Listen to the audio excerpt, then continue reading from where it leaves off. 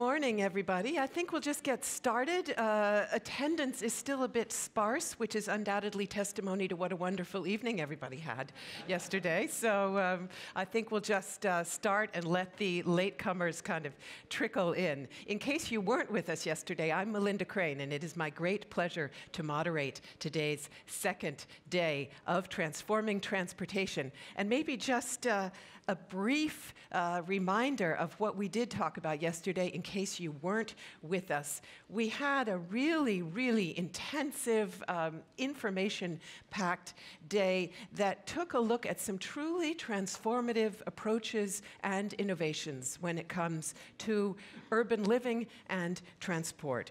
And just a reminder, we began with President Calderón's really inspiring vision of cities that are connected, compact, and coordinated, and the contribution that they can make to truly socially and economically inclusive growth. And of course, in that respect, also contribute not only to the realization of new sustainable development goals, but also, of course, to a new climate economy, to realization of the kind of climate targets that the international community hopes to set in Paris at the end of this year.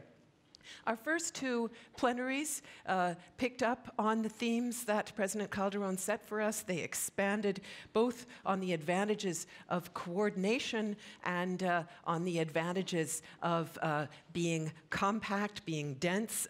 They talked about coordination both in the vertical sense of cities coordinating with national authorities, of people really working together on a vision for what cities can be vertically and horizontally, links between cities across regions, across the globe. We talked about a number of different urban networks that are promoting best practices, sharing knowledge, and trying to create really, really firm commitments for cities. We also talked about horizontal links between urban planners and transport authorities within cities. An effort to really plan cities in a way that can make them more compact, more coordinated, and more connected. As I heard, you also had very, very productive parallel sessions yesterday afternoon. There will be more of those, of course, today as well. And our final plenary yesterday was that very productive, very hands-on discussion about road safety. Quite a wide-ranging look, again, at best practices in road safety, at where we need to go, and the degree to which there, too, we need linking up. We need a shared vision of all stakeholders regarding what they can do, their responsibility for making our roads safer. We want to build on one of the themes that I just mentioned today, namely connectivity. That is the subject of our first panel. But first of all, I would like to say thank you to all of the partners and sponsors who are making these very, very productive discussions possible. So I'll just remind you who those are. They include the Inter-American Development Bank, which of course is the main source of multilateral development funding in Latin America. They include the CAF Development Bank in Latin America, which is made up by 18 countries in Latin America, the Caribbean, and Europe, as well as 14 private banks in the region. Also, the Asian Development Bank, based in Manila, dedicated to reducing poverty throughout Asia and the Pacific. The Institute for Transportation and Development Policy, which works with cities worldwide to make them more sustainable, and the Partnership on Sustainable Low-Carbon Transport, the SLOCAT, which is a multi-stakeholder partnership that is promoting the integration of sustainable transport in global policies. Finally, special thanks to the TT15 sponsors, Transit Center, a New York City-based foundation that sparks innovations and supports policies that improve public transportation, and the PTV Group, which offers software and expertise to plan and optimize public and private sector transport and logistics. And just a reminder that you can also follow us on social media. That's hashtag TTDC15, and also our website, www.transformingtransportation.org. And last, brief housekeeping hint. Did anybody lose a phone yesterday? We found one. up here in the front. If you lost it, it is now at the registration desk outside. And we lost something, namely 3 translation headsets. They are still missing, and I must say they are quite valuable, meaning, unfortunately, they would be deducted from budgets for the future if we don't find them. So if you'd like to enjoy all those cookies out there next year, please try to help us find those translation headsets. So, and now, to the subject of our first plenary. As I mentioned, it is connectivity. Connectivity, of course, like smart, can mean many things to many people, but 2 aspects stand out when it comes to transportation. The first is the power of networks, something I just mentioned, of course, of forging links across regional, institutional, modal, and sectoral barriers to promote true cooperation and creative change. And the second is the potential, of course, of new information technologies to make transport safer, more efficient, and more inclusive. And that's a potential that we also did, of course, address briefly yesterday in a number of our sessions. In this morning's panel on urban connectivity and its impact on business, we want to pick up on both of those aspects of connectivity. So the broader one of forging links, and of course, the more specific one of new ICT and its applications. Once again, our panelists span several regions as well as the private and public sectors, and I will now move to my seat to introduce them. And I'm going to ask everybody to just kind of move down one seat so we can be closer together. That improves the chances of interaction. Thanks very much for that. And I begin alphabetically this time, as we have done before, and I begin here on my right with Michael Dixon. He is the General Manager for IBM's Global Smarter Cities business. He leads IBM's vision, strategy, and operations for teams and cities around the world. He's been with the company since 27 years, and he's held a series of executive positions associated with the public sector, among other roles as Vice President of the Public Sector for IBM's Consulting and Systems Integration business. So a warm welcome to you. Seated next to him is Maricela Montoliu-Munoz. I hope I've said that more or less correctly. She's Director for the Social, Urban, Rural, and Resilience Global Practice at the World Bank Group, where she leads engagement in urban disaster risk management and regional planning. She previously served as manager for the Sustainable Development Department in the bank's Latin America and Caribbean region. She's been with the bank since 1988 when she joined its very first environmental unit. Warm welcome to you. And here on the outside on my left, Arvind Singhatia is a Vice President for Corporate Affairs at Ola Cabs, which is India's Uber equivalent, or perhaps we might say Uber is the global equivalent of Ola Cabs. Ola Cabs is currently valued at US $2 billion and is one of India's largest car rental companies. Prior to joining Ola, he was with Metro Cash and Carry as head of corporate affairs for North India, and he has also worked with industry associations in the area of technology, e-commerce, and modern retail trade. Great that you can be with us. And on my left, for the past 7 years, Alejandra Moreno Toscano has been heading the Historic Center Authority of Mexico City, a city center listed among the World Heritage Sites by UNESCO. Her achievements in coordinating various levels of government, that's the connectivity angle, as well as private and public sector cooperation, has been recognized by the American Federation of Town Planners and the Mexican Senate, award-winning efforts there. So it's an honor to have you with us as well. I'd like to start out by getting each of your impressions and visions on how you see a truly connected city, given the fact that that term is sometimes used in a very broad sense. It'd be interesting to hear how you all see it, and if you could also tell us perhaps what advantages you think a connected city's citizens enjoy. And I'll start with you, Ms. Munoz. It's on. Okay. Hello? It's Mm-hmm. on? Okay, great.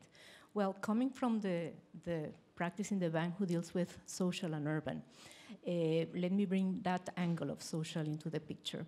Advantages of connectivity and how to think about urban smart cities. Normally, we think about smart cities as cities who use, very sophisticated technology to monitor, to plan. And I would like, from the perspective that I come, to think of smart cities as cities that connect with their citizens and are able to capture the sense of what the needs are, and also use the views of citizens to monitor with quality and which effectiveness those services are being provided.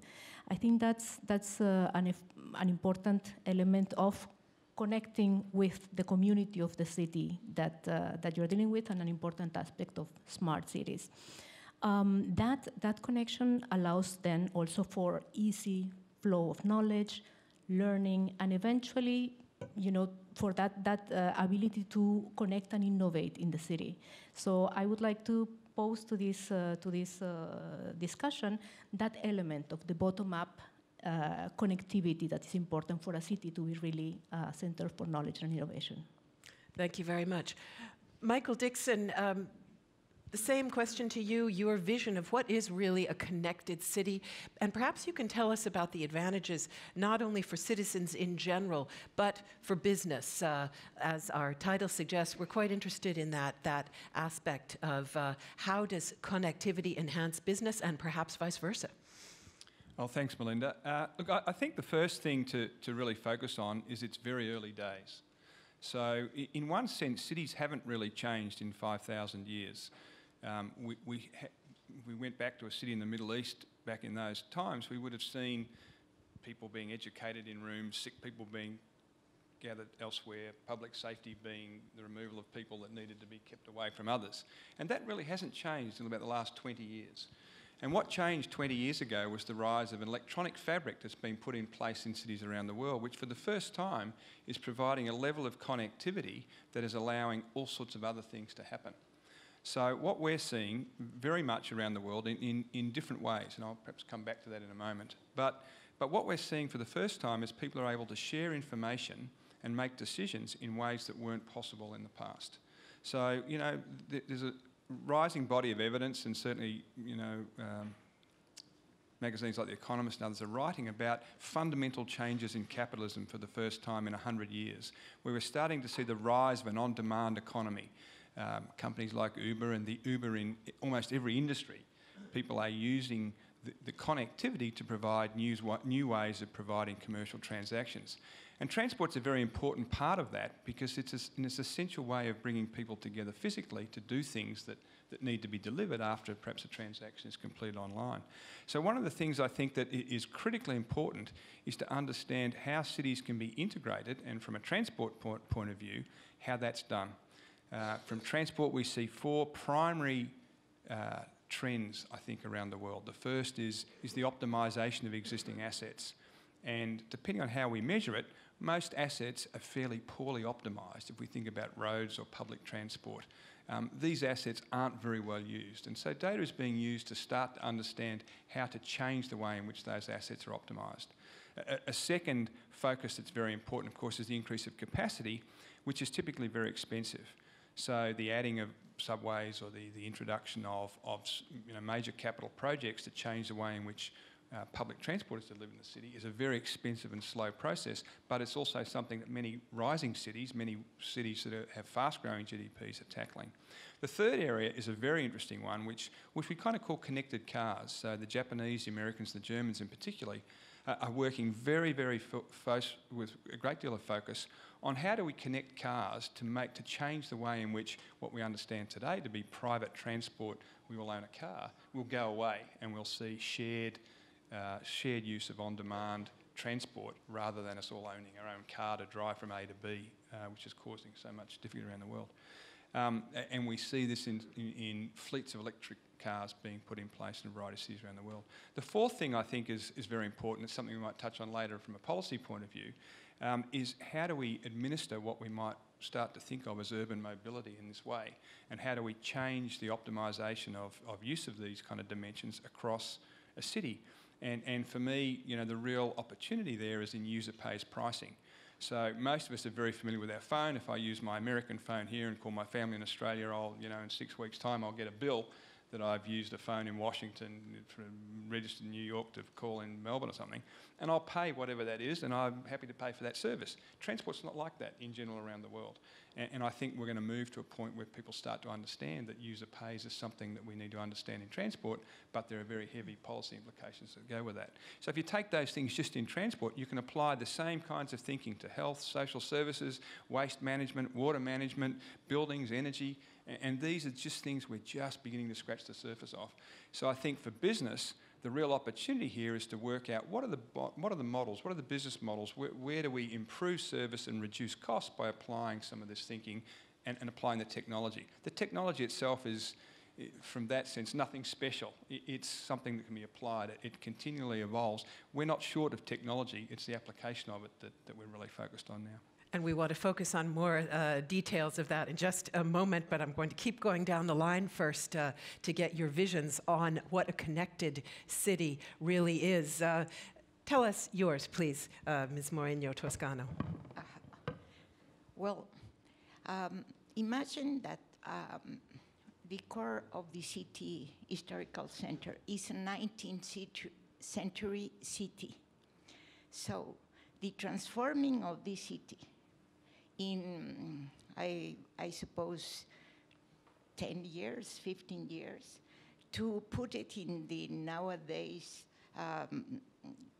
condition for people to live in, has been very fast, complicated, and needs enormously coordination with everybody. That means that we need coordination with the federal level, with the provincial level, with the local city level, and with people who live in the city, who own the city, and who work for the city. So, as a summary, I will tell you that the use of technology to make vinculations, the conditions of Mexico City that has this seismic condition, the condition of Mexico City that has a terrible place in the world for climate change, because we are suffering the violence of these conditions, and the condition of Mexico City that it is a poor city. It's not a rich city, but it is very intelligent city. So we use technology, we use transport in all its ways, including pedestrian transportation, and what we are working now is to make city in the city and construct new places to live for new families that we are looking now to the way the families live now. Thank you very much. Again, we'll expand perhaps on some of those details in just a moment, but let's now get Mr. Singatia's vision of a connected city and also what advantages it offers to business and vice versa. Thank you so much, Melinda. First of all, thank you so much for the kind words introducing me. Our vision of connected city is really interesting. I see a city is connected when the citizens have peace of mind regarding the mobility in the city itself. If a citizen is confident enough to be present at the right time, at the right place, all the times, I think that's a perfectly connected city. I belong to a country where we have a huge landscape as well as huge population. And the biggest challenge that we face is, we should be present at the right time, at the right place. And we are struggling with that, and we are now, the business model that we have now started using the technology, we are facing, and the vision that we kept in front of us is making available a transportation to every citizen of the country so that he can be present at the right place and give him the feeling of connectivity. The best part I feel about Washington when I'm here, and I'm not absolutely worried about how I'll reach to the World Bank for this conference, because I know the moment I'll move out, I'll be having a transportation available for me, and I'll reach it here on time. Had it been in India, I would have been prepared half of my day to identify the right transportation system to reach to a right place.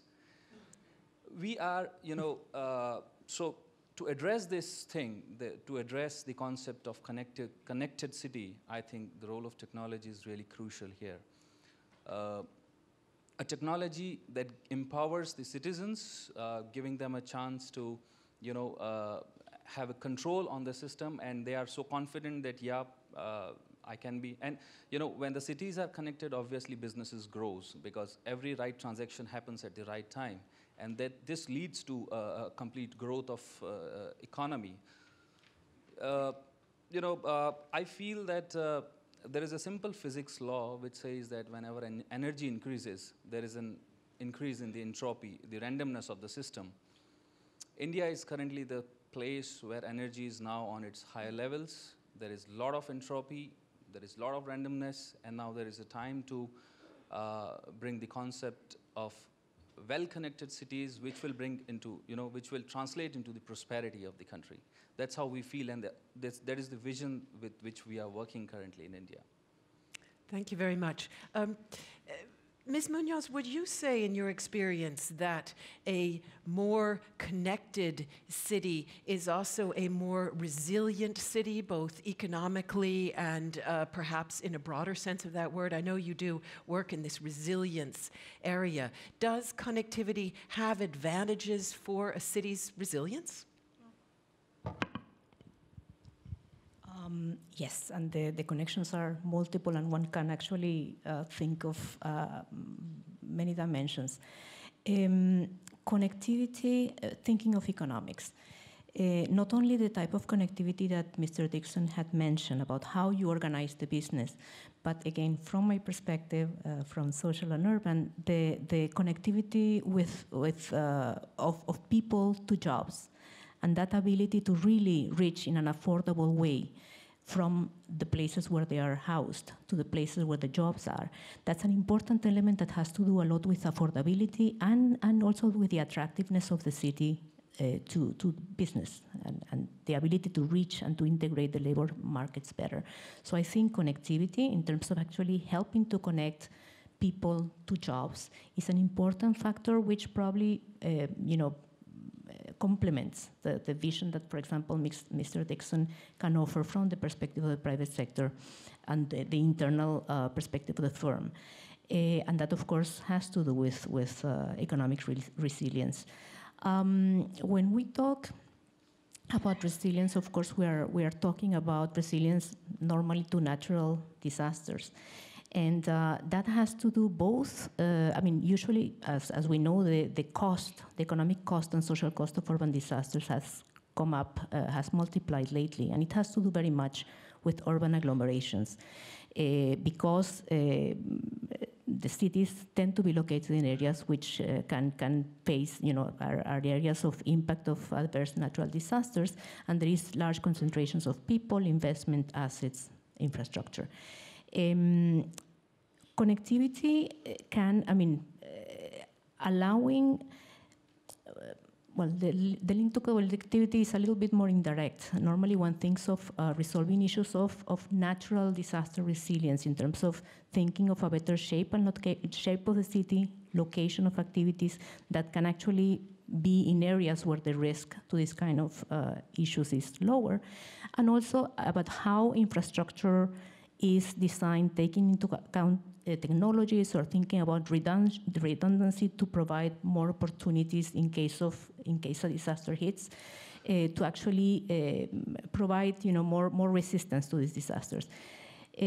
So in a way, in an indirect way also, the way in which we think about transportation and connectivity, both to allow for that special integration and allow for keeping the city in areas where the risks can be minimized, and also how we can think of connections that are more resilient, maybe with new technology, with because of technology or because of redundant solutions, can be a way in which we can think of the link between transportation planning and connectivity and that type of resilience that has to do with natural environment. So, Michael Dixon, perhaps pick up, if you would, for us on the question of integration, because I know that your Smart Cities program involves integrating many different aspects of urban life, from transport to planning to health. This is something we talked about a great deal yesterday. Can you talk to us a bit about how connectivity facilitates that and perhaps what new approaches that makes possible? Well, certainly, Melinda. I'll just start by giving you an example of something we're working on at the moment. And then I'll come back perhaps to some specifics at a broader level. But I was speaking to someone recently who is responsible for a large police force, and he was talking about issues in his city with domestic violence.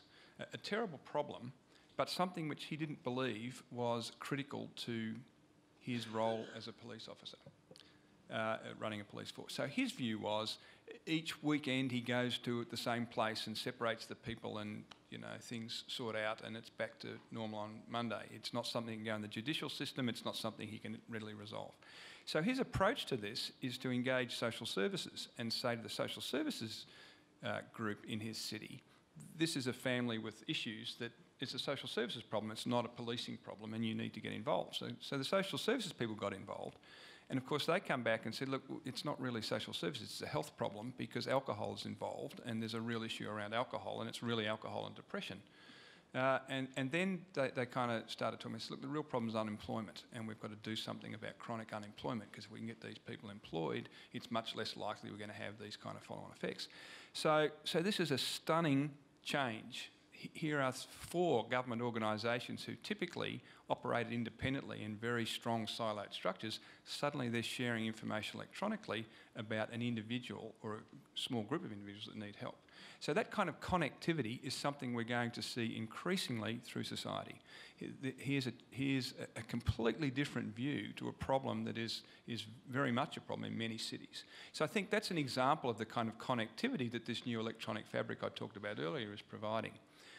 If we kind of go up a couple of levels, I think there are 3 separate dimensions that are very important. The first is that business is engaging in these issues in a way that's not been possible before. And that's happening largely because federal governments, since the GFC, or national governments, have withdrawn. They're focusing now really on just 5 things, which is defence, customs, ports, borders, security, some kind of social security system, some kind of health system, and tax. And they're devolving all the other things as responsibilities to cities.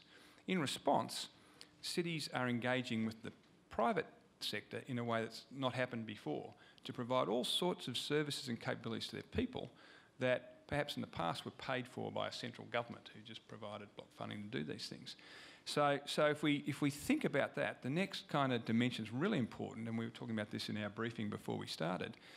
There's a big difference between the metropolises and fast-growing cities around the world, particularly in Asia and Latin America and Eastern Europe and Africa, where many cities are growing very quickly and have to get some of these things in place. So there's a real opportunity to provide these kind of innovative programs to really perhaps get over some of the issues the metropolises are now struggling with. And the third thing this does, except for the poor person who lost their phone yesterday that you mentioned, everybody at this conference has got a mobile phone.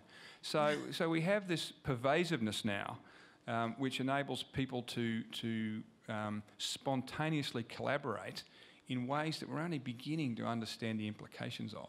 So I think if we put those kind of 3 overarching activities together, and then think about our Chief of Police thinking about how do you manage something as chronic as the problem I mentioned.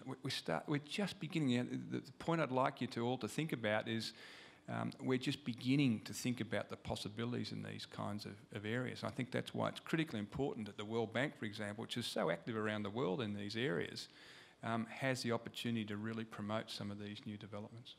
Ms. Moreno Toscano, the difference between emerging cities that are still developing, still doing basic planning about how they locate resources and assets. Clearly, they have a certain advantage because they can start fresh. They can build compact, dense, diverse city centers. An existing metropolis, as Michael Dixon just reminded us, like Mexico City, big, sprawling mega city, it doesn't start with that kind of advantage. It has to work with what it has. Can it still, in some way, re-engineer parts of the city in order to promote compact, coordinated, connected inner city districts? Oh, yes, cities always can better the life of the citizens. But let me tell you that in Mexico City, we are proud of our capacity of education and resilience. Because if you remember, the city core of Mexico City was lost in the 1885 earthquake. But now you have the information to 1 minute before this is going to be in the city, in your cell phone, in the public alarm system that is in the city. 1 minute. With 1 minute of advantage, you can go out or you can go to safe places and everything is okay. You have, after the seism, you have in 3 minutes the information with helicopters, etc., of what happened if there is something problem in the city, public services, and the system of transportation, if it had something, a problem, or it is okay, everything. And people knows in 10 minutes after the earthquake that the city is working again. So this capacity of connection that needs lots of education, lots of practical action, and lots of experience analysis is very important. So in a city that is like Mexico City, enormous and complex, we know that the new conceptions of information and of interrelation of the people with its public service or with its spontaneous entertainment, everything passes, is changing the city. And the city servers have to change themselves and coordinate themselves in another ways to make face to this enormous change of epoch that we are living. Thank you very much. Staying with those very large, sprawling metropolises, Mr. Singatia, there was much discussion yesterday about motorization and its drawbacks, of course, for so many parts of the emerging and developing economies. The fact is, your service makes better use of existing assets, but it is still a motorized service. Is it, in that respect, only a transitory fix for the transport problems of cities like the megacities of India, or does it have a real long-term place despite the drawbacks of motorization? Sure. You've very rightly said that, the whole transportation is currently based on the motorized transport system. Interestingly, in India, the whole economy is now on the upswing, and in India, a motor vehicle is considered more closely with emotions and with the status rather than just for the transportation. So with the increase of prosperity, people are now heading towards having more and more vehicles with bigger vehicles on road, creating the congestion problems, the traffic problems, the parking issues, pollution. Our role is all the more now become important because we are working with a mission to pull back these private vehicles, and we want to give this similar kind of seamless experience to the commuters who would like to bring out their private vehicle. The most important thing, you rightly said that we are using the existing vehicles that are available in the city. We are streamlining them with the help of technology. But in a city like Delhi or in a city like Mumbai, where the population is huge, the infrastructure is not that good. But what we have tried, I would like to share with you that the ETA of a vehicle, that means the estimated time of arrival for the vehicle that earlier we were using was around 45 minutes for every vehicle. We have brought it down with the help of technology as well as streamlining the processes to now 15 minutes a vehicle. And we are striving to reach to a level where you can have a vehicle available in 5 minutes. It's not just the motorized vehicle that we are talking about going forward. Anything and everything which is available for a surface transport is our target. For example, there are small three-wheeler auto rickshaws in India which are very popular. In Delhi, there are more than 1 million. They are still in an unorganized way. They are moving everywhere, but they are still unorganized. You have to haggle with them. You have to negotiate with them just to have a comfortable journey. With the help of technology, we have bring them under our platform. We have given them software. We have given them training. And now, sitting at your home, you can the most cost-effective way of city commute, an auto rickshaw you can book through an Ola application. Going forward, we also see that as the electronic vehicles are on the surge, if we have, so in New Delhi or in Mumbai, there are now many electric vehicles available who have commercial permits. Once they are full-fledgedly available in the market, we'll definitely bring under our platform so that the concept of motorization will go out, and it's basically the commute with the help of technology become all the more important. We are helping people to move across the cities, across the states, without using their own vehicle. Our estimate says that if we bring one Ola vehicle, it pulls up 6 vehicles from the road. And there is something which is helping in a big way in reducing the congestion, in reducing the pollution problem. And it also enhances the road safety because, the drivers are professional drivers. And they are trained, professional, and even if you are drunk or if you are not in your senses, at least they will help you to reach your destination in a more safe way. Michael Dixon, in your work, where have you seen really good, affordable, quick fix solutions to make urban transport in big existing cities more connected, more affordable, and greener? Sounds very, yeah. Sounds very attractive, Melinda, but it's a bit harder than we'd like it to be. I think there's a real opportunity around the world to tackle these things both from a policy point of view and from a practical point of view. But I think it's important to understand that in our experience, many of the most innovative projects come from places that have a real problem. And my view is that cities tend to not opt into transformational change. The ones that really do it are ones that are forced into it because they've got a real problem.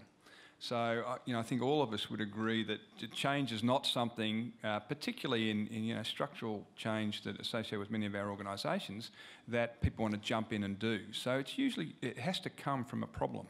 And so we see some really good things happening in China, certainly in Europe, in parts of the US, where things have been done to really address a chronic issue. So one of the things that I think is a very interesting trend that we're seeing around big cities with fixed public transport infrastructure is the rise of connected car fleets that essentially shuttle people to transport heads. So in many large urban cities, you have a arterial rail system, for example. And the idea of having a fleet of connected cars that people can use to get from their homes to the station and back again is a very attractive way to boost capacity and do something like this. I think it's important to start talking about the fact that the underpinnings of all this is the data that is now being produced that in the past hasn't been. Has anybody seen the film Moneyball? Does anybody know the film Moneyball? Say it again. Moneyball? Yes. Ah, you do, good. It's a fantastic example of what I'm talking about. So it's a film that's about 10 years old or so, about the Oakland A's in, I think it was a 2002 season. A completely no-hoping team of baseballers. And Billy Beane, who was the guy, the Harvard guy that went out there, and the coach and the statistician, said, we've got no money, we have no players, we're hopeless. And this statistician went out and said, if we look across all the talent pools of baseballers, here are the guys with extraordinary statistics that don't get to play because they look terrible. So, some guy, I'm not a baseball fan, obviously you can tell by my accent, but some guy that throws and looks like he should, be in hospital, but when they look at his statistics, he's got more people out or whatever it is than anybody else. And they bought him for nothing. And, some guy who was grossly overweight, but, he stole more forced bases than anybody else in the league or something. So they used statistics to put together a team that cost next to nothing that won everything. But no one picked these players because they couldn't see that. So, Harvard talks about the rise of evidence and fact-based management. People like me have made a career by being well-educated and having experience. It's all gone. Show me the facts. Where are the facts? Give me the data. And we see young people particularly, the next generation, people all younger than everybody here in the room, who are like lasers on saying, what are the facts here? How many people get the car from A to B? How many people take that station? What is the capacity of that line? How do I map that against the modelling that we have associated with the financial planning for this area in the future? That's the thing that's changing cities. And so I think you come back to a very strong assumption that I think we all should think about, which is most of the heavy fixed capital assets we have deployed in cities today are chronically underutilised in the transport sector. And so I think there's very easy wins. So, you look at cities like Eindhoven or Montpellier in France or Shenyang in China that are doing extraordinary change with their existing assets because they're put in traffic management centres where they're aggregating data for the first time that gives them things they would never have dreamed of thinking about had they not seen the data that goes with it. So it's a very general answer to your question, Melinda, but I think the themes are important here. The first is that people opt into it because it's a real problem. You've got to do something. I think the second thing is the data that underpins these decisions are really available now for the first time. And I think the second, the last thing is, people often say to me, what kind of technology can we use for a quick fix? The technology's there. And I very strongly believe that the best projects in the world are not great because of the technology or its application or the financials, which are very easy. The problems are chronic and they're organisational and they're cultural and political. And certainly in my view, if you tackle those three things, the rest of the stuff is just work. So let's take a look at the policy side. Ms. Munoz, you have a comment, and then I'd like to ask you about policy tools. Yes, I wanted to go back to the discussion on motorization.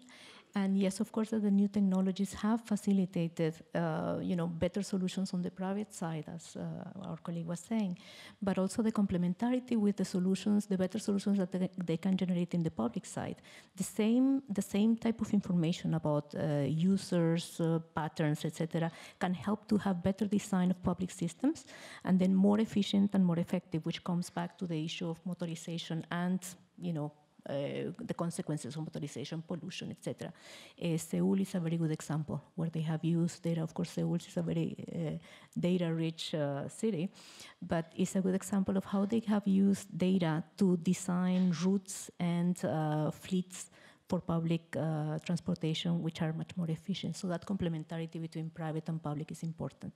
and both can use the new data and technologies. In terms of policies that have to do with motorization, of course, it's a broad range of things.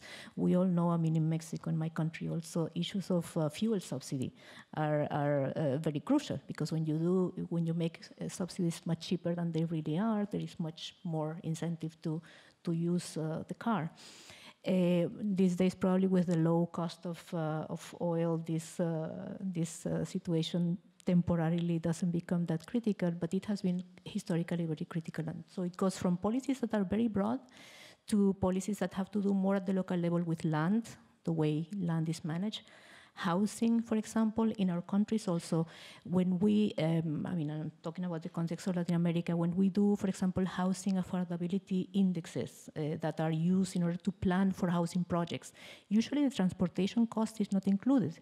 We include maybe the land, we include the construction, some of the local infrastructure of service in the houses, but transport, the cost of transport is not included, and the consequence is that in planning for those housing projects, we are not thinking about the importance of a compact city and a more affordable, a more accessible solution for those housing projects. So. Thank you very much. I'd like to ask all of you to perhaps highlight a couple of policy tools that you think have been effective in promoting urban connectivity and in promoting cooperation between political authorities and business, and the business sector. That, of course, is a focus of this session. I know that that kind of cooperation was viewed as absolutely essential to the success of revitalizing Mexico City's historic center. So maybe you can tell us about some of the particularly effective tools that you used, both to coordinate between regional, federal, and municipal authorities, and also between those actors and business. Well, let me talk about the big opportunity for business and new activities that are the transit centers, the connectivity places, the points where the new city is building itself. Because now we must think these great communal centers as a place where you have to have service of education, health, and information, and connection, etc. Not these big centers of the city where you commute your system of transportation. As you know, we have a very large metro system. We have the introduction of Metrobus that has been very rapid and has an effect in reduction of pollution, very interesting. And we have these new examples of introduction bikes and rent cars in electric renters, etc. This cannot be done if you don't have a very clear analysis of what is going to be the cost and who can help you to superate this condition. No? Then you have the information for the private sector. You have the information for another public multinational apportations that you can have, or international programs, and you can have the coordination of the finance system of Mexico. So what you must try to do in these big cities is that all the agents, all the actors, all the important participants in one policy must have this easy vinculation with looking systematically what is the problem. If it is there a problem, more than the city. No? but you must see, are we in the right way, or what is difficulting? And so information, that's information and coordination of actors, institutions, and people, expertise and experience can help very much the recovery of cities that needs always to be at in the move. I mean, to change themselves, to have the people that live there in their present and with their opportunities of their time, even if they live a city that has 100 years old. Mr. Singatia, America's Ola cabs, namely Uber, it has had some difficulties with policymakers in Europe, also occasionally here as well, but certainly in Europe, in Germany, the country where I live. What has been your experience working with policymakers in India? How is public-private sector coordination working in your particular case? Yeah, so that's an interesting thing to discuss, because the growth of both the services across the globe as well as in India was so rapid that the policymakers were still trying to figure out from where we have come from, who we are, in which bracket of regulatory framework they should put us in. The interesting part here is we are, in India, authorities are quite cooperative, they are quite swift in understanding the needs of their cities. There was, everybody knows the incident that have happened in Delhi and that have impacted the whole industry across the country. But the authorities were... Just in case people don't, an incident of assault involving an Uber driver. Yeah, in an Uber driver. Allegedly. So, but then, the fallback was on all the similar kind of services in India, and since we were the biggest, I think we faced the maximum amount of challenges from the authorities. But the good part here is they were trying to understand that, so we are just 4 years old, and authorities were unaware that, we were on the roads from last 3-4 years. But after this incident, they took cognizance of the situation, and they tried to understand that, okay, how we operate, what is our modus operandi, how technology is implemented, and then how they can be a part of the whole system. And they are also trying to pull us in the mainstream of the current setup of regulations that they have. The most important thing that I feel authorities should understand here is, whenever they are planning cities and the transportation networks across the country, the only thing that's missed by them is the last mile connectivity. If, for example, in Delhi, we have a wonderful metro network, but the last mile connectivity is still missing there. And we, as an intermediary public transport services, IPT, we are now, bringing that the last mile connectivity in place. Regulations like a common payment platform for the multimodal transport systems will help, to streamline and to help the cities connected well, is what, we think and expect from the authorities.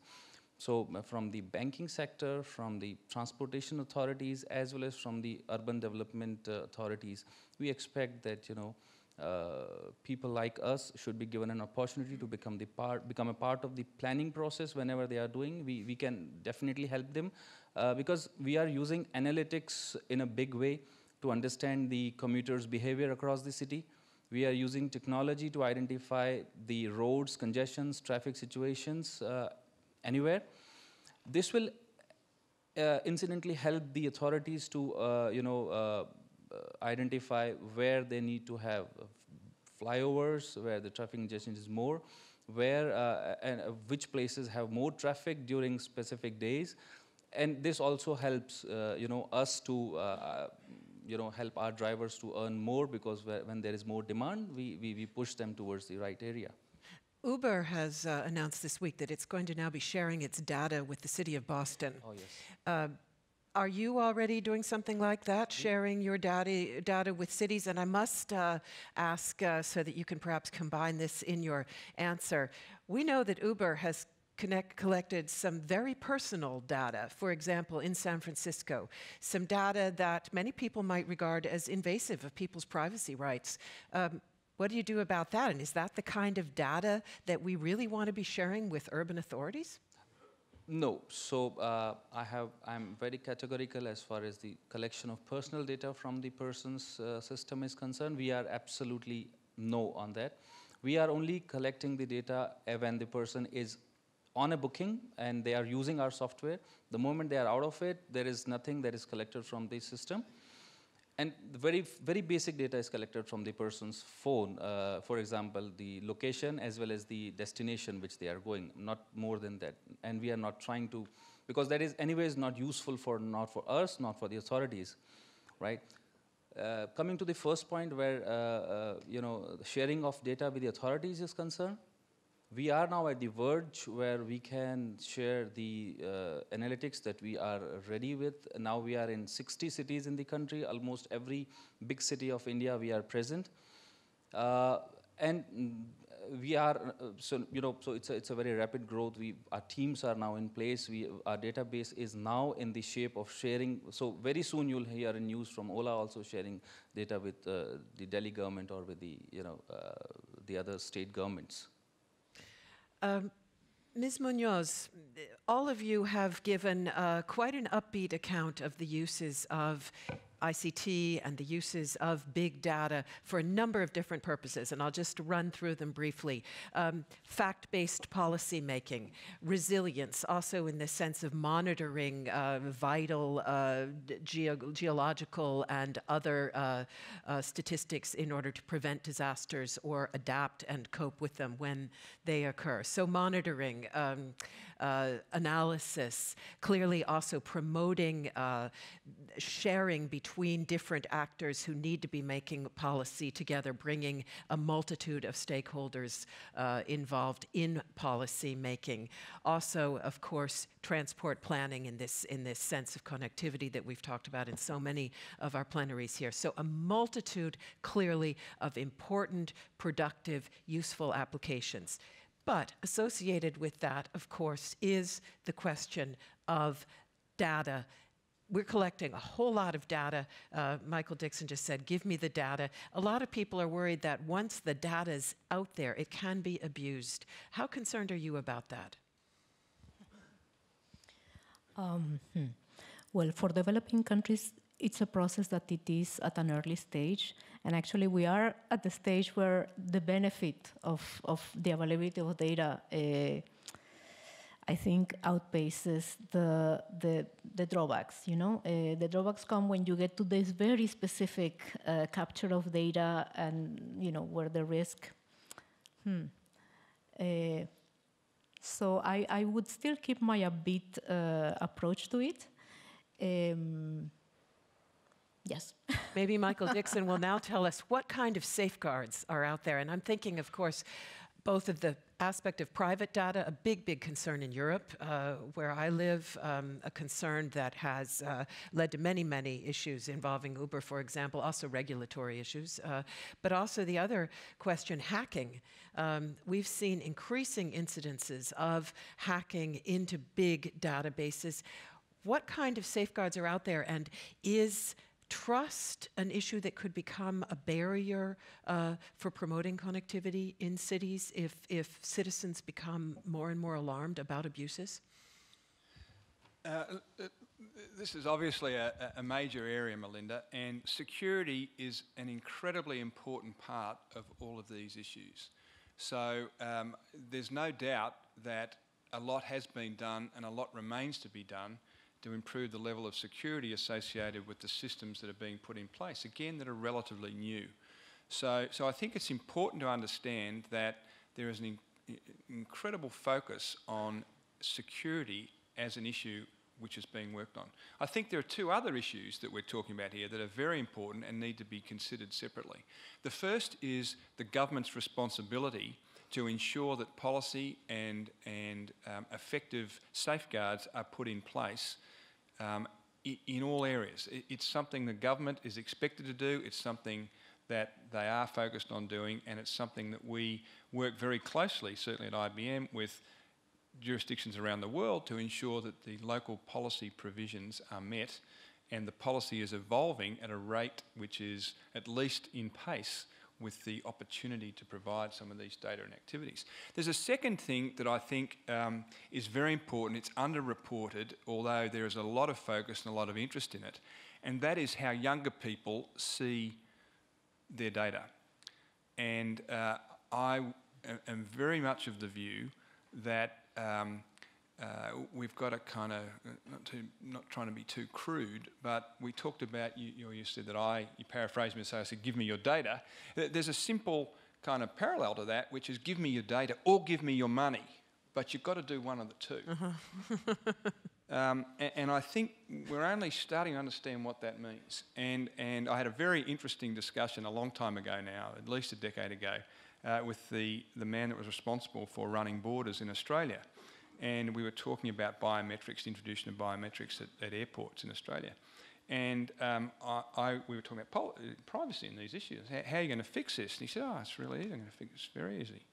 And I was quite surprised by his kind of blasé attitude to policy around biometrics in passports. This was, I think it was before 9/11 actually. But he said, we're putting in biometrics and it's an opt-in system. So he said, if you don't want to opt in to providing your biometrics, that's okay, that's your line over there. But he said, that's where I'm putting all my people because they're the ones I'm looking for. So it's really interesting kind of thinking. And I think one of the things that we have to understand is that young people today will provide their data in a flash if it means they get better service and better cost performance. People like us are much less comfortable with that model. So I think we've got to think about that. How do we combine the policy level interest of governments in regulating data and making sure that anonymisation and effective modelling and all the rest of it protects privacy provisions, but at another level, we've got such stringent requirements on financials there now, governments are unable to provide the level of service that the private sector provides to individuals who consume their products. But the people want that. So people are quite happy to surrender privacy details when they're buying groceries or buying airline tickets or buying holidays or using their mobile phone or banking or, the list is very long. Government, I can't do that. Well, they want the service, but they have issues around governments with data. So I think we've got to keep thinking about this dual challenge with a backdrop of security that's really important, the dual challenge of policy evolving to meet the demand where younger people in particular are very willing to provide personal data if it means they're going to get better service and better value for money. Any comments from either of the two of you on this point? I'm hearing from the other side of the panel that there may be a generational discrepancy in the way we view data privacy issues and data security issues, and there may also be perhaps a regional discrepancy in terms of emerging economies versus... Just wanted to make a joke. I was very positive, and I think I'm probably the older in the panel. But would you see it the same way, the two of you? Go ahead, Mr. Singatia, and then I'll, He can speak first, and then I will. Please. Sure. So, as far as data protection is concerned, and when we are talking about the data safety, as an organization, we are very, we can say, transparent as far as whatever we are sharing and whatever we are collecting from the customer.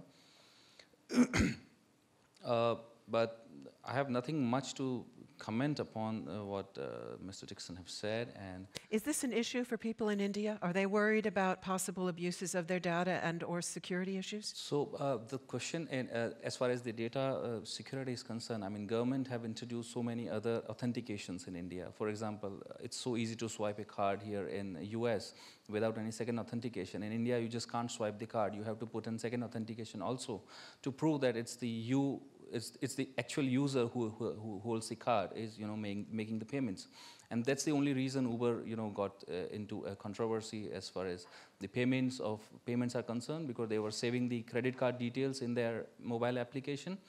And the Central Bank of India then, put a notice saying that, you just can't deduct money without any second authentication. So in our country, I think government is much more sensitive towards the data safety as far as the financials are concerned of the citizens. Yeah, but we are still in the transition for a better data protection policy. It's not still in place, but it's because a stronger data policy, stronger data protection policy is somehow considered as anti-business. So, for example, I must say that Uber must be complaining that India is not a very conducive country for me because here payments are not as swift and as smooth as I can do it in US. Mm-hmm. But then the Indian government is saying, no, you just can't bypass the regulations that we have. So there is a struggle between the stringent regulation for data protection as well as the business convenience. So things are now going to and fro, and I think we'll be having a midway for business convenience as well as data should be protected. That's, yeah. Thank you very much. Ms. Moreno Toscano. Well, I look at it in another way. This question of security is very important, but I look at it in the way of the commercial exclusion that this system is making broad. Let me tell you, you can pay for a central, the beginning place of your information system. And that is resulting is that the information that you have is only the big company informations. And in the center of the city, as Mexico City, old city is, you have lots of petty workers, artisans, and people that do things with their hand, jewelry, or even they in other times they make your sweets for you. But these people cannot be in the first place of the information, not even in the last place of the information. And what that is going to do, if we don't think about it and we don't work for a solution, is that these little works in the cities, that in our cities, America Latina cities, it's very important, are going to be out of the world. Yeah. And so we must imagine also systems of information that are more inclusive, no? So this is a very important point of the discussion of what are cities going to be in the next centuries. And I always think that diversity and possibility of discovering a fantastic place, etc., is going to be always a very good thing for a city. Thank you very much. A very interesting point. We often refer to the digital divide, but in fact, you're talking about a connectivity divide. Very interesting indeed. Thank you for that. I'd like to take audience questions now. Who has a question they'd like to pose? Please come over here to the microphones, and if you'd be so kind as to remind us who you are, that would be helpful. So you first, please, and then perhaps you want to get in place as well. Go ahead. Yes, Philippe Christ with the International Transport Forum at the OECD. I have a question for Michael and also for Arvind about this issue of data privacy. Because, Michael, you say, give us our data or give us your money. But I'd like to hear, a lot of our data collection mechanisms have been, in fact, designed without baking in privacy or baking in protection measures. So the whole issue of how privacy by design is evolving over time is something that I'd like to hear some input from you. In particular, I'll give an example. Location data, GPS coordinates are transmitted in plain text and non-anonymized. But now with the arrival of chips and processors combined, you can anonymize that data on the fly, send it in, and give users control over who they share that data with and specific use cases where they share that data. So how do you see the evolution of consumer control over data combined with technology evolutions that allow that consumer control in your business models, both on IBM and possibly also for you in India? We could run the whole conference, I think, on the kind of issues you've raised here. And obviously they're right at the heart of the matter. So when I talk about give us the data or the money, what I'm trying to get at, or the point I'm trying to make, it's a nice quote I get, but the point is really important, which is there is such an intense requirement now to prove that money we spend and things we do are directly linked to services that people are prepared to pay for. And so you've got to think about what's the relationship between the ability of the technology to provide high levels of service at better levels of cost, and what's the trade-off as we engage with the privacy provisions that are affected or come into play as you design those services. I think it's important to go back to the comment I made, I think, first this morning. It's early days. So I think as we tackle these, it's very much, I think you used the word, an evolutionary process. And so I think as we design these things, one of the things that's really interesting in my role, as we move around the world and work in different cities, it's very difficult to find someone who wants to be first to do something. But the line of people that want to be, of cities that want to be second is very, very long. So I think this idea of scaling results around the world, and we come back to all sorts of issues around cybercrime. If someone hits you over the head and takes your car, it's no big deal because it's kind of one person and one car. But if someone works out how to steal a large amount of credit data, it's got structural ramifications. So I think that the easy answer to your question is it's a very tightly controlled evolutionary process where the technology is being applied to develop commercial services, and you come back to this balance which is critical in every issue, which is what's government policy in governing the kinds of privacy concerns, and how can the technology compensate and meet those requirements, while at the same time, how do we continue to deliver better services at better value for money, which is really what people are demanding. I think a critical point here is the role of the commercial sector in transport, for example, which traditionally has not been the case.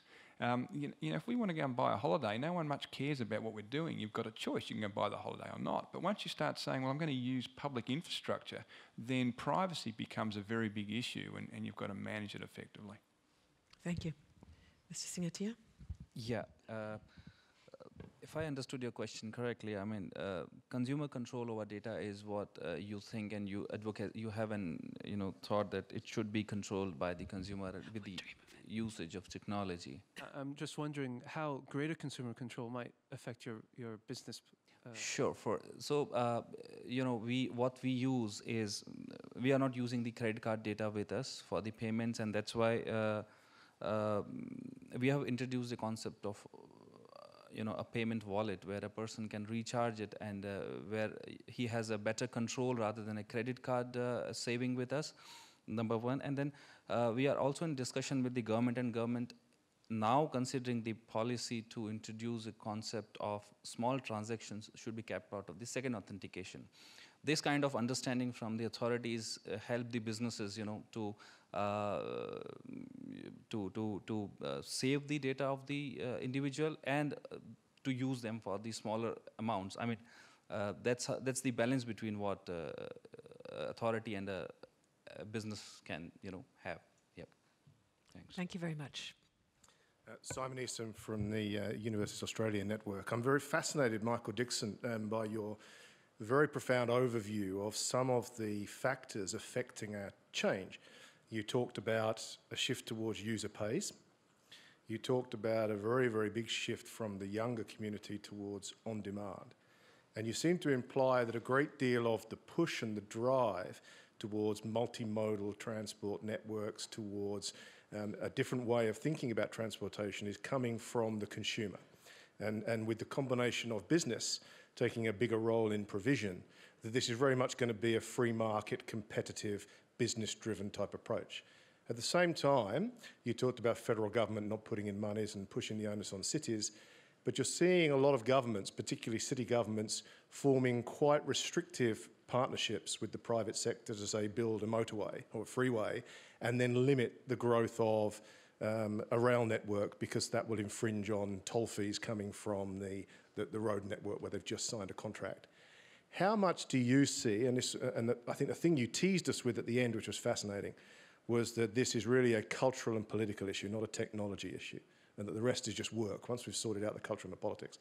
How much do you see that the future is going to be consumer and demand driven for better services, or how much there's going to be a push from enlightened government agencies and departments that say, we will make this happen, for example, by actually diminishing the amount of parking in the city centre, so you have to use these other type of policies? How much will it become a need for a government push because business and citizen demand in itself won't drive change fast enough? Thank you. Look, I think I spoke earlier about why do cities opt into these things, and I think they do it because, you know, the shed's on fire, we've got to do something, and I think that's where you see the most innovation. So I think you need to look at cities who tackle the kinds of issues you're talking about, and they have to do something. They have to bring around urban mobility or intermodal transport because they can't cope with the growth and their GDP is being strangled or other issues that are very obvious. I think the second thing that underpins the issues you've raised is the business case that fits these things. None of this is done with incremental money. You know, I meet people, government leaders all around the world, and no one's yet said to me, we've got too much money, what should we spend it on? You know, everybody is looking for a better efficiency. And I think, again, many of the issues that you're speaking about are brought into really sharp focus when you start working out what the business case is underneath that. And the modelling that we do is very much aligned with that. The thing that we haven't talked about, I guess it's a little, you know, it's a generalisation, but the real issue is leadership here. And again, if you go and look at the kinds of things that Christian Estrosi is doing in the south of France, or Red Pais in Rio, or Carlos Jimenez, here in Miami, these are really strong leaders that are prepared to make decisions and do things and tackle the issues that you've talked about. The issues associated with getting billions of dollars to build a private road, but then facing the fact there's a 30-year concession for tolls associated with that to pay for the provision for structure that everybody, should be able to use. So it comes back to this balance between public and private sector, which I think, again, later in my career, it's the biggest shift I've seen, which is this blurring between public and private sector, which is going to get much greater as governments around the world work out that effectively working with the private sector is a way to resolve some of these issues. But going back to the transport thing I said earlier, to resolve connected cars, existing assets and new assets into a model which allows sharing across all modes is really important, and the policy that goes with that is critical. So, I think the answer to your question comes back to these things. What has to be done? What's really important? What's the business case that makes this pay? And who's the leader that's going to stand up and say, I'm going to make some decisions that's not going to keep everybody happy, but will deliver benefit? Thank you. I'm going to ask for relatively short questions and answers because we're getting, that's quite all right, we're getting a little bit toward the end of our session. So go ahead, I've got three there and we'll cut it off after that. Morning, my name is Evan Brigham. I'm a traffic engineer out of Raleigh. I have a quick comment that popped into my head as I was thinking about the data.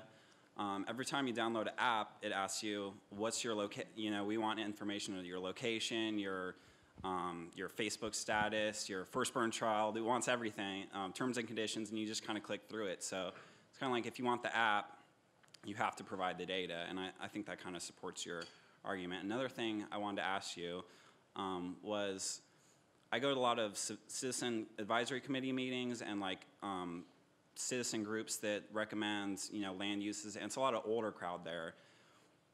How do you integrate the millennials who are doing Facebook statuses about these type of things, and how do you get the cities to take those seriously, whereas it's a Facebook status should be taken as seriously as going to a meeting where the millennials might not go to the meeting as the older people do. So how do you integrate comments on Facebook or whatever to the older folks? Back to that generation issue. Ms. Munoz? Yes, actually, and I'll just make two statements that had come after I heard the colleagues here. When we talk about the divide, the ICT divide, it may not be a divide of exclusion of a certain part of the population, but segmentation between two markets. We were talking about the very developed systems that private sector companies are putting in place, and some enlightened public sector entities are putting in place to manage better their business. But we also have all these, either people in more informal activities or the younger generations, which have a very dynamic system of communication. So I think it's more of a matter of a risk of segmentation, and how can we actually tap those sources from the sort of informal sector, if you were to call it like that. And the other comment I was going to make is that related to the comment I made at the beginning about how I wanted to convey here the idea of smart cities. Enlightened governments, I would think, are governments that tap into those sources of information that give them, data about what their citizens think and want.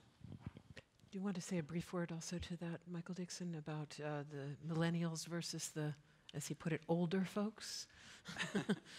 Look, I think, again, it's this evolutionary approach, and we can't think that what we have today is what's going to matter. IBM has signed an agreement with Twitter where we work with Twitter on all the Twitter-related information. We're doing a lot in emergency management.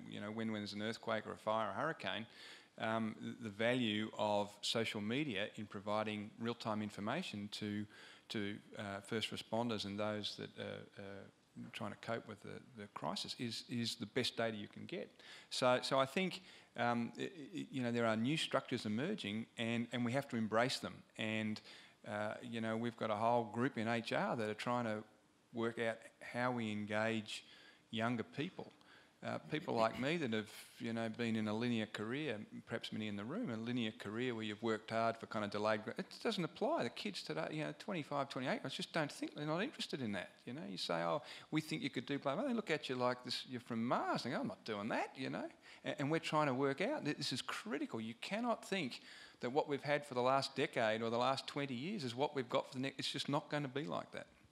Thanks very much. So I'll take the last two questions together, and we'll bundle them, and then we'll get a really quick answer. Go ahead. Okay, yeah. Raymond Von Keulen. I work for the Environment and Natural Resources global practice here at the bank.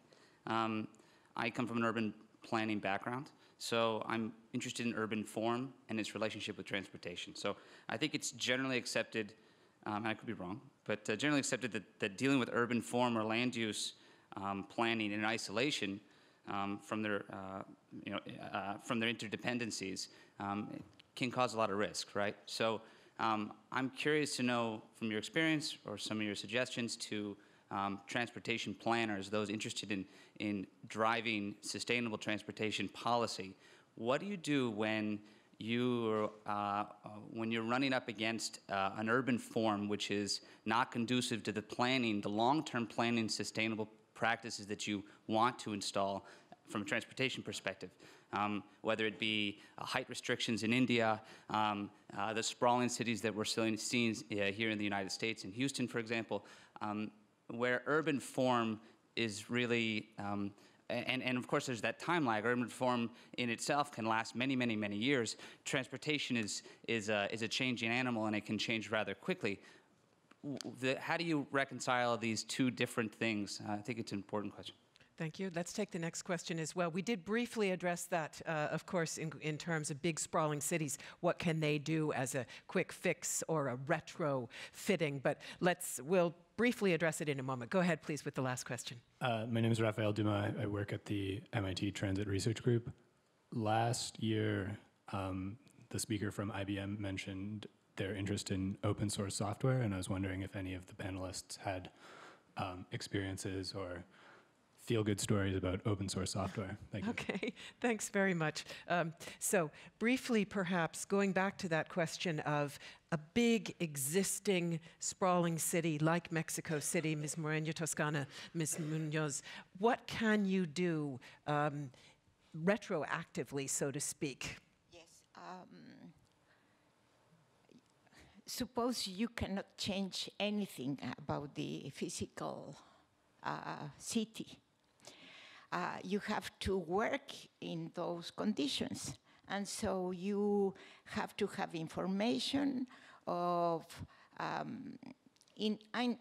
non-direct information, but information of where the system is working worst to work there, and where you can make your innovations. And what is happening to all cities, I mean, Mexico City, but London, it's the same thing. What is happening is that some of the streets are not used for transit, okay?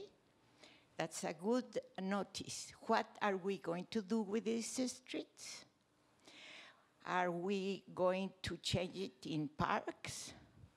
Or we use them for sports? And that is the kind also of decisions that is reshaping our cities. So what we used to say about the urban form, no, it is important, but I mean, you can reuse it in another ways. So the container, the box, can be filled with another cookies. So I have my distance with the form of the city, because these enormous cities have a form that is not understandable. Thank you very much. Ms. Munoz? No, definitely that coordination between urban planners and transport specialists is crucial, and we need to continue to work on that in the bank, and also to convey that to our clients through the way we work. But just one idea is we are working a lot, and we're getting a lot of interest on the topic of urban center regeneration and renovation, which is actually an idea to try to, replenish the value of those centers that probably have been lost through, the decay of economic activity in the centers. And that can be a way actually to bring back activity and life to the center. Private-public, partnerships in bringing that regeneration is crucial. So I think that's one of the things that can be done. It may not work for all cities, but it's something that, yes, I mean, instead of thinking of limits around the city, thinking of how one can bring activity back to the center. And this is definitely a very difficult issue that you have raised. Thank you very much. And a brief answer from our other two panelists about open source positive experiences? IBM has a system called Bluemix, which is now available globally, and it's something that provides entrepreneurial developers with broad access to a whole raft of software development tools, open source and otherwise. So, and it's staggeringly successful. We can't keep up with the demand of entrepreneurial people using these tools to develop new capabilities. And one final comment from the first question on urban planning. It's an incredibly exciting area. I'm in the process of signing an agreement with a global architect, which a few years ago I wouldn't have thought I would ever even spoken to them, yet we see a lot of opportunity to develop policy with leading commercial designs around the world. We've got commercial development in brownfields and greenfields with companies like Loda in India, Palava City and other places, where this whole urban form and bringing together planning of things, not just transport, but waste management, water management, utilities and other things, is very much a part of both the architectural design and then the commercial implementation. Thanks very much. Mr. Singatia? Okay. Nothing to say, he says. So many, many thanks. And it was a very wide-ranging, very thought-provoking panel. I thank all of you for that. We're going to give the applause at the end because I want to give just a few hints to the audience, whom I also thank for your attention and your participation this morning in this plenary. We now go to a coffee break. After the coffee break, there will be parallel sessions until lunch and more parallel sessions after lunch. Unfortunately, I cannot tell you what they all are and where they all are because it would take us the whole coffee break to do so. So may I ask you to please consult with your programs. You will see the locations. Some of them are not on this floor of the bank. They are on a lower floor, I believe. So in that case, you do need to please take the elevators to get there. Also for lunch, there will be lunch served here in the bank in the cafeteria. It is also on the lower level, C1, so you can get there as well with the elevators. There are restaurants around the area. Most of them are pretty quick. You probably could make it to a restaurant and back in time for those parallel sessions. We will meet back here at 4 o'clock for our last plenary of the day. It's a call to action. You don't want to miss it because we're going to try to sum up all of the themes of the various discussions that we've had and figure out what actions we need to take. What are the crucial first steps to really begin to act on some of the transformational ideas that have been generated and discussed here? So please come back here at 4 o'clock for that. I'm looking forward to seeing you again, and I wish you very, very productive discussions until then. See you later. Thanks again, and thanks to all of you.